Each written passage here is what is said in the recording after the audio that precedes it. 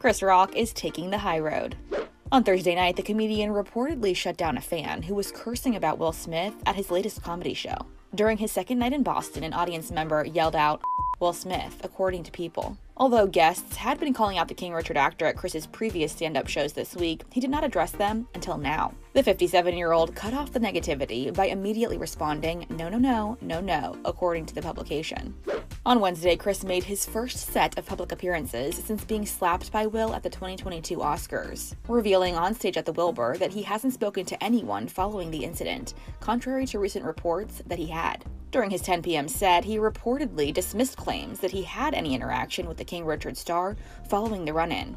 "I haven't talked to anyone despite what you heard," he told the audience, according to People. The clarification comes after reports surfaced earlier this week that Diddy confirmed the two had made amends, although the rapper later explained that he never specifically said the pair had officially reconciled. Chris addressed his first audience in a sold-out show earlier that evening. An audience member tells Access Hollywood that Chris alluded to the incident when he greeted the crowd, playfully asking, "How was your weekend?" Then he said he wouldn't be going into detail about what had happened just yet, saying, "So if you came to hear that, I have a whole show I wrote before this weekend." Chris then shared that the incident was still fresh, but he planned to talk about it in the future, saying, "I'm still kind of processing what happened, so at some point I'll talk about that, and it will be serious and funny."